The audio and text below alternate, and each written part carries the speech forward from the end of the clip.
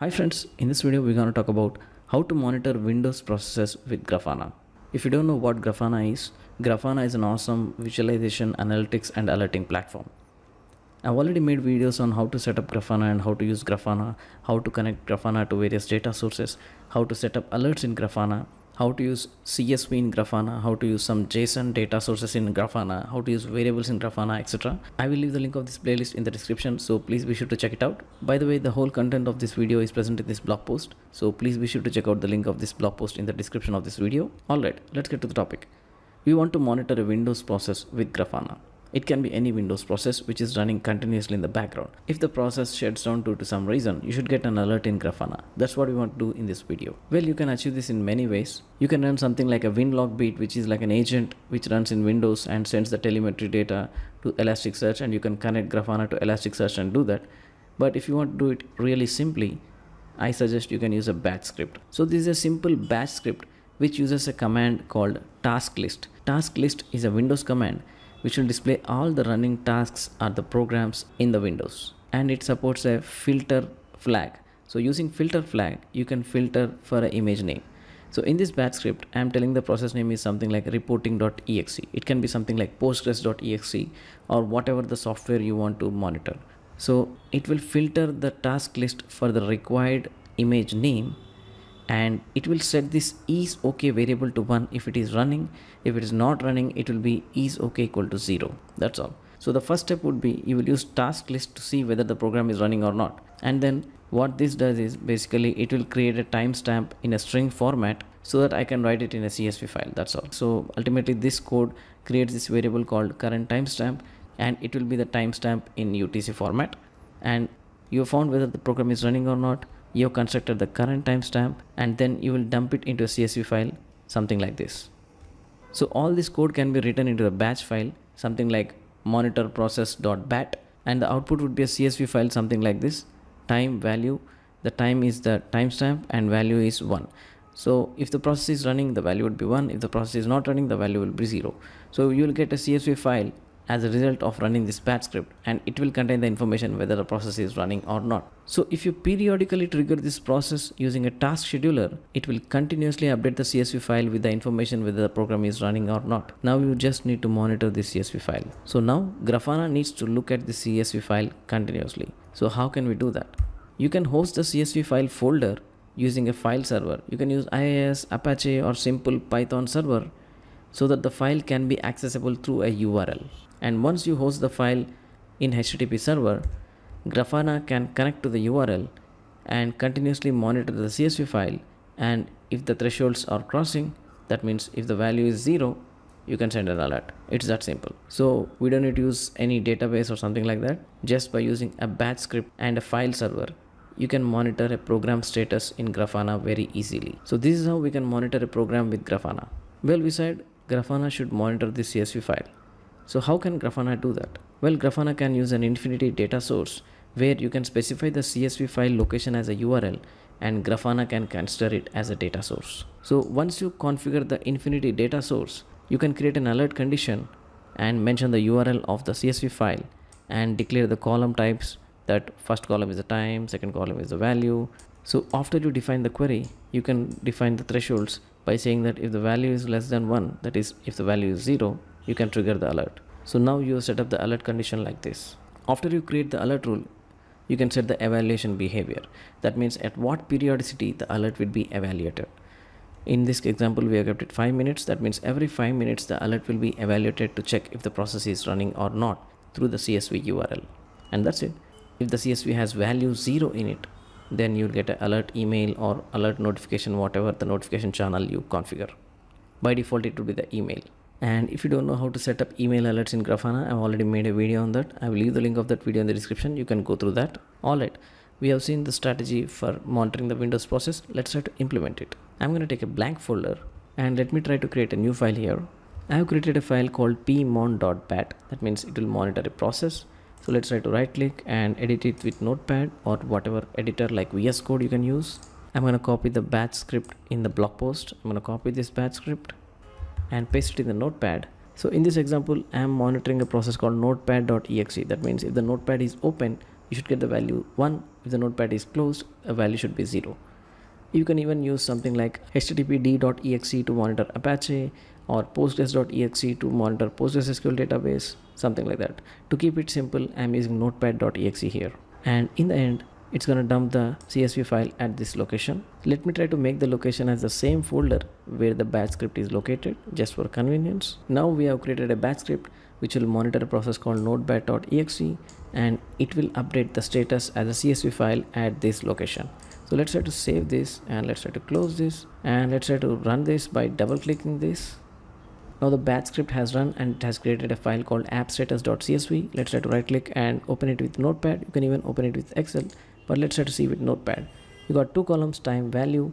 The first value is the timestamp, which is in UTC, and the second value is whether the process is running or not. When I double click the batch file, the Notepad was not open, so it was 0.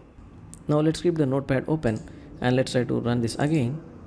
And now let's see the appstatus.csv. The value is 1. So the batch script is monitoring the process. Alright, now you can trigger this batch script periodically in a task scheduler in Windows. I can open a task scheduler. In the task scheduler library, create task, and here you can write something like process monitor, and in the triggers you can add a trigger. You can keep it daily and repeat the task every something like 5 minutes or 10 minutes for the duration of indefinitely, and keep it okay. And the action would be the batch script. I'm going to click the new action, browse for the script. This is going to be the batch file, and you can keep the folder also the same. So the script would be run in this folder, and click OK. And then the conditions, you can leave it by default and click OK. And now you got your process monitor task. It will run every 5 minutes. Now the task will update the CSV file every 5 minutes. The next step is to host this CSV file so that you can get a URL for this file. Well, you can host this folder in IIS or Apache or something like that. But to keep this simple, I'm going to host this folder with Python. So I'm going to open a command prompt in this folder, and I'm going to say python -m http.server. Now this folder is hosted on port 8000. So if I go to localhost 8000, I got this folder, and if I just right click and copy the link of the CSV, paste it in new tab, you got the link for your CSV file, and this link we will be using in Grafana. Now that we have a CSV file hosted in a URL, let's try to create a data source that will fetch the CSV through the URL. So I'm going to the connections, data sources, and you can add a new data source and search for the infinity data source. So this data source can actually monitor CSV files. So click on this and you can create a data source. So I have already created a data source called CSV data source. So we will use this data source in our alert rules. So we have created the data source. Let's try to create the alert rule. So I'm going to go to the alerting, alert rules, create a new alert rule, and let's try to make the alert rule called process monitor, and let's make the data source as CSV data source, and the type would be CSV, and the parser would be backend, the source would be URL, and the URL should be the URL which you have just seen. So right click on this appstatus.csv, copy link, and replace the URL with our link. And now you need to parse the columns of the CSV.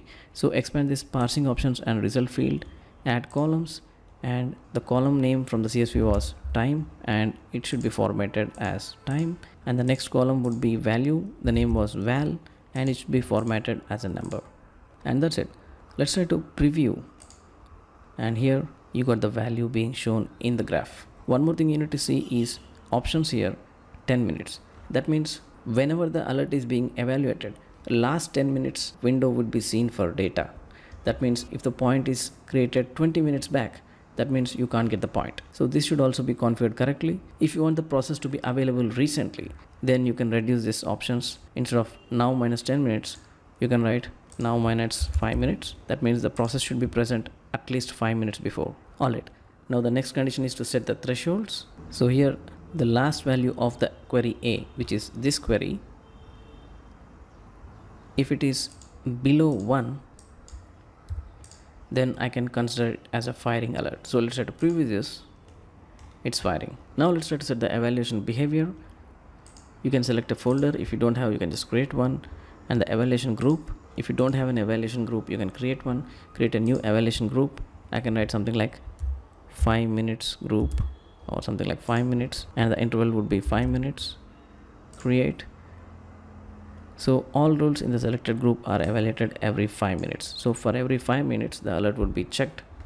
The pending period can be kept 0 because we are seeing only instantaneous values. And then you can configure notifications. You can add tags to your alerts so that you can route the alerts to the required contact points.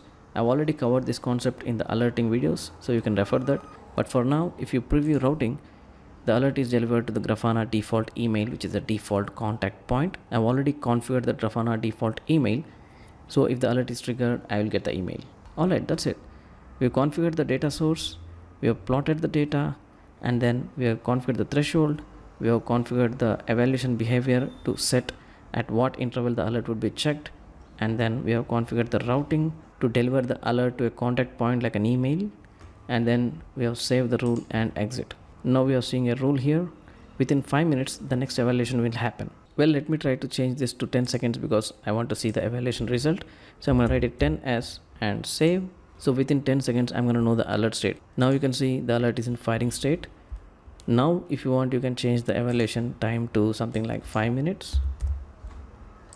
Alright, the next triggering would be in 5 minutes.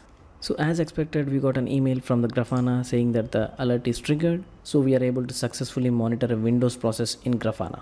Now, if the process is running again, Grafana will send a resolved message saying that the alert condition is okay now.